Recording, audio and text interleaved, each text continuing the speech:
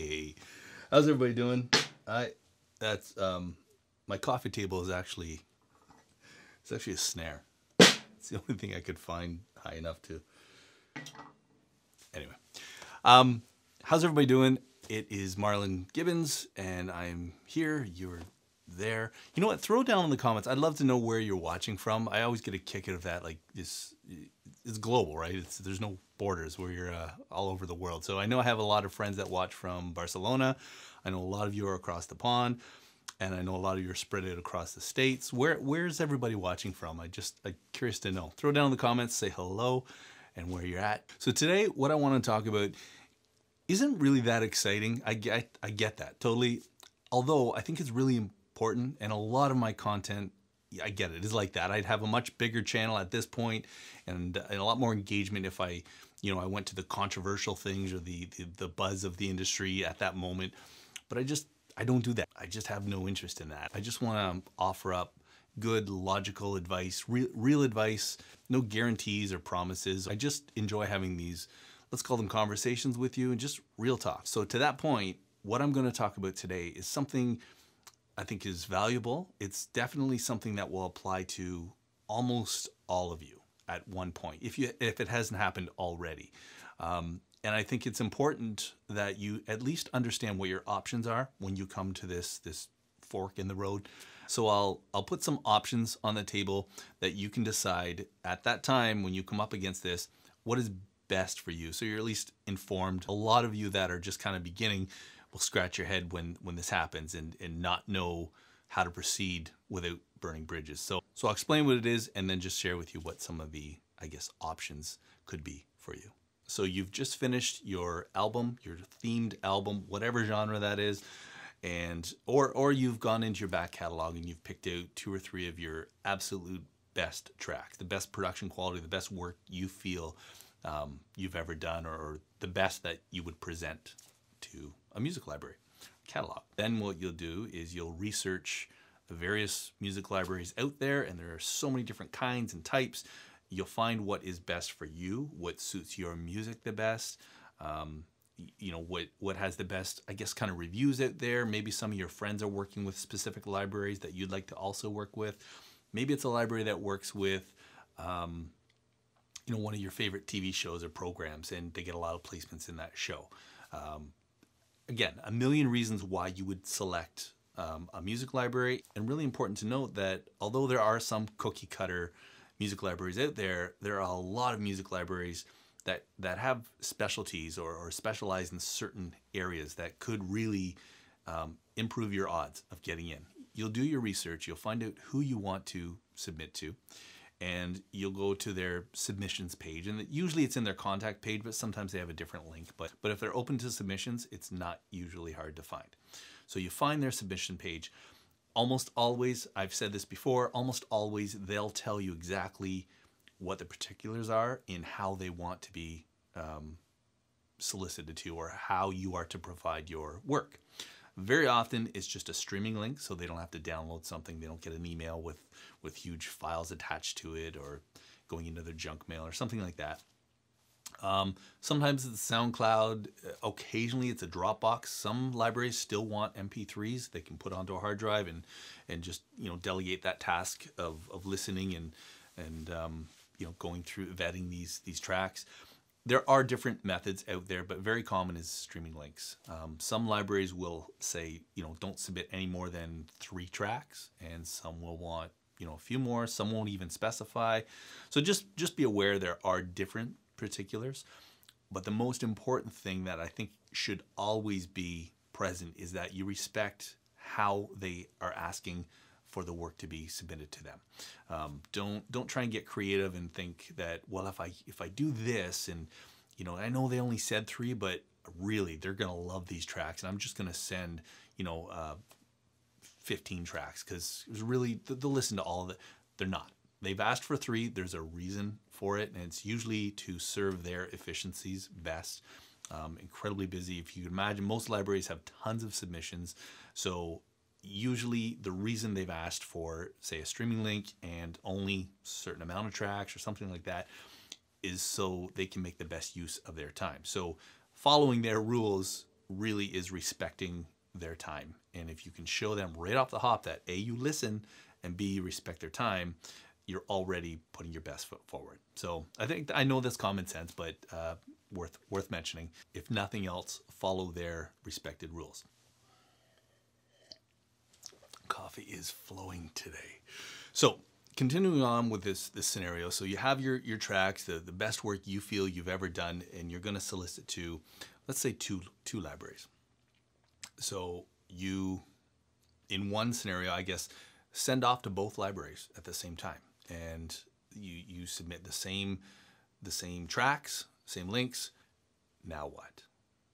Do you wait and just go with whoever gets back to you first? Do you have a favorite of those two and hope that library A gets back to you first? And then in that case, what if library B gets back to you first and says, we love these tracks, we'd love to sign them? And then a few weeks later, library A gets back to you and says, hey, we love these tracks, we'd love to sign them. And both libraries are exclusive. What do? Or do you only send off your tracks to library A and wait and wait and wait, because you're gonna wait. It's rare, but libraries sometimes will get back to you within a few weeks. I don't know of many. Like I said before, they usually have a lot of submissions, and they have a whole process for getting those submissions vetted and replied to. A lot of libraries won't reply to you, or they'll say right when you're submitting, due to the volume of submissions we get, we may not get back to you, or we will only get back to you if your music is a fit for our catalog. So you could be waiting and waiting, and there's no guarantee you will even get a response. But that could be your favorite library. That could be who you really, really want to get your tracks with. So what do? There are a few options. So I'm going to cover a few of them and just kind of present them in a way that is logical, but you have to decide what's right for you, because we all have different situations that are unique, and maybe option A works for you perfectly, but it doesn't work for the producer next to you. So let me go over some options that you have in this scenario where you're waiting for a library to get back to you that you've submitted to. So let's talk about when is a good time to follow up, and if it's even a good idea at all to follow up. You've sent your tracks off to, let's say, library A, so just one for now, and you're waiting and you're waiting and waiting. This is all part of the industry. Don't feel that it's just you or that nobody else deals with this. It takes a long time for these music libraries catalogs to go through their tracks, and as much as they are trying to be efficient, of course they want to go through these tracks because they know that there's gems in these submissions and that they want those tracks in their catalog. So it's value added for them to process these submissions and decide who they want to have in their catalog. So don't feel that they're just sitting in a bucket and they're not paying attention to them, that they don't care. They really do care, because it's going to help their business. So just know that you're not the only one it takes a long time for. They're not skipping over you to get back to somebody else sooner. It's most likely they are going through the submissions chronologically. So how long do you wait? What's reasonable? As I said, it can take weeks, it can take months, and then of course you might never hear back at all. So consider this. If the library that you've submitted to explicitly says on their site that due to the volume of submissions, they may not get back to you at all, or that they'll only get back. There's different ways of them saying this, of course, but basically they say that they'll only get back to the people whose submissions they would like to put into the catalog. Then you need to understand, that you might not hear back from them. That's just how it works. So instead of just sitting on these tracks, and remember, these are tracks that you deem as your best work. So all the more reason you don't want to just sit on them. So you need to decide at what point are you going to move on or solicit those tracks to another music library, or do something else with them. Because there's that fear that library does get back to you after you've moved on and says, hey, these are great tracks, sorry it took us so long, but yeah, we love these tracks, we'd love to sign them. and you've just signed them to somebody else. So what do? First, and to the point I mentioned in the beginning, you have to decide what that threshold is for you. How motivated are you to get your tracks placed in a library? Never mind just that one. Or maybe that one library is your ultimate goal. That's your goal, to work with that library. Maybe it's prestigious, or like I said, for any number of reasons. So those different, I guess, perspectives will dictate how long you want to wait for a reply. And I don't want to suggest that there's a norm, because there isn't. Every library has different sized teams, administration going through these tracks. Some only have a couple, some are self-run and are just bombarded and buried in work, and some can get through them a little more efficiently. But there is no rule. I would love to tell you, after 6 weeks, then that's the cutoff point and go. But it really depends on you and how long you want to wait. So my advice for this scenario is this. A, you decide on all your particulars how long you want to wait before you move on and submit to the next library, and basically just put library A out of mind. That will vary depending on your, industry game plan. Option B is decide how long you want to wait before following up to that library A. You can follow up, but here's a few points of etiquette if you're going to. So I'll say this: if I've submitted to a library and on that submission page they say, please be patient, we will review all the tracks, I don't follow up. That's my personal choice. I have full trust and faith in that they will eventually, at whatever time that takes, get to my tracks and decide whether they want to work with me or not. I don't follow up. I'm not saying that's the best advice to follow, but that's my personal choice. And I do that because they've communicated to me they are going to listen to my tracks. I'm going to trust that. Your call whether you want to follow up with that. But there are some things to consider. Imagine they have, imagine they have several hundreds of tracks to go through, which is not unreasonable at all. If they have several hundreds of tracks to go through in their email, and it usually comes through, an email they've set up, submissions at library X, whatever it is. And they have this inbox, full of these submissions, and that these submissions are all waiting to be reviewed and listened to and considered for their library. Consider how long it's taking them to get through those submissions. But now add to that all the emails pouring in through that same channel, that same submission channel, that are people saying, hey, have you listened to my tracks yet? Get to listen to my tracks yet? I sent my tracks 3 weeks ago and I haven't heard anything back, just checking in. Now consider how much more work they have to do and how much they're going to appreciate that email of you following up to say, hey, have you listened to my tracks yet? Delete. But here's the thing. When I follow up with somebody, it's usually people that I have already had a dialogue with. So if I've had dialogue with someone and they've said, you know what, I'd love to hear your stuff, send me a link, send me tracks, and I don't hear back from them for, maybe 3 weeks to a month, I might follow up with them then. And in those cases, I'll keep things really brief, really polite, light, not in a, hey, what's going on? Why didn't you check out my tracks? I just think if ever there was an important time to be understanding and considerate of people's time, it's now. So I would respond to somebody who I've had previous correspondence with, especially if they've asked me to submit my stuff. So I would respond, and when I respond, I would be very brief, really polite, really light, and basically just check in. However you want to word that, you could even say, hey, I'm just checking in, just following up. And if you're able to incorporate some kind of value to that conversation, then certainly do that. Again, just common sense. So something else to consider when you're sending out to these libraries is that the actual tracks that you're sending to these libraries are not necessarily what they're going to bring into their catalog. Many, many times it's just to assess your ability, the production value of your work.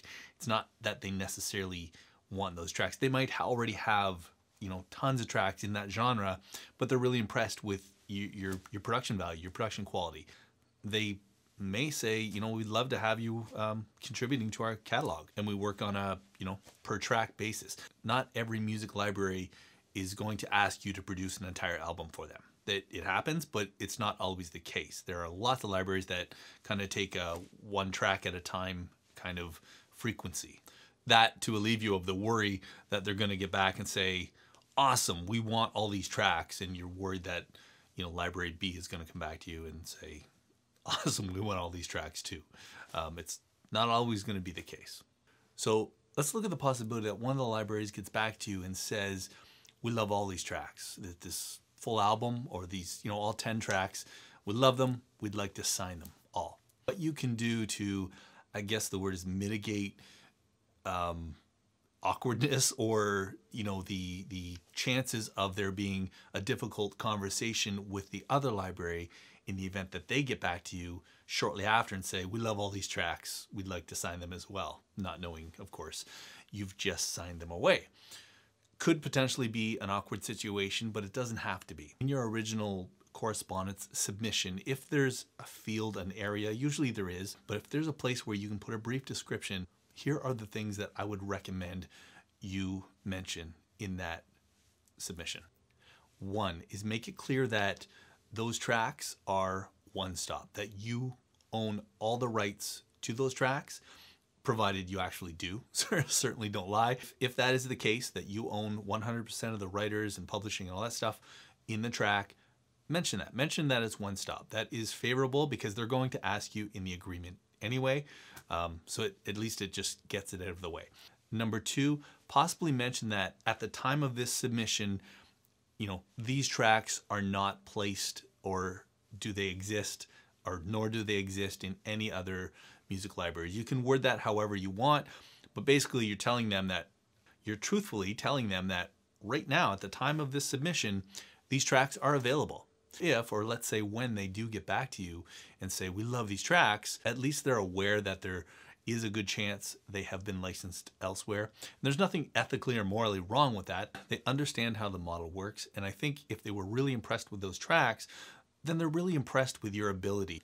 I'm sure that there is the opportunity for you to have a conversation about how you can write more tracks for them in a timely manner, of the same production value, maybe even the same theme. Is at least the door has been opened and they've heard what you can do. So those are two, I think, important things that I would mention when submitting. A, that your music is one stop, meaning they don't have to worry about, the drummer from the band coming in and claiming rights to the song down the road. And the other being that at the time of you submitting those tracks to the library, that they are not signed, with anybody else. Something really important that I should point out too is that everything I've been talking about kind of pertains to exclusivity. So libraries that you're going to have your tracks only with them.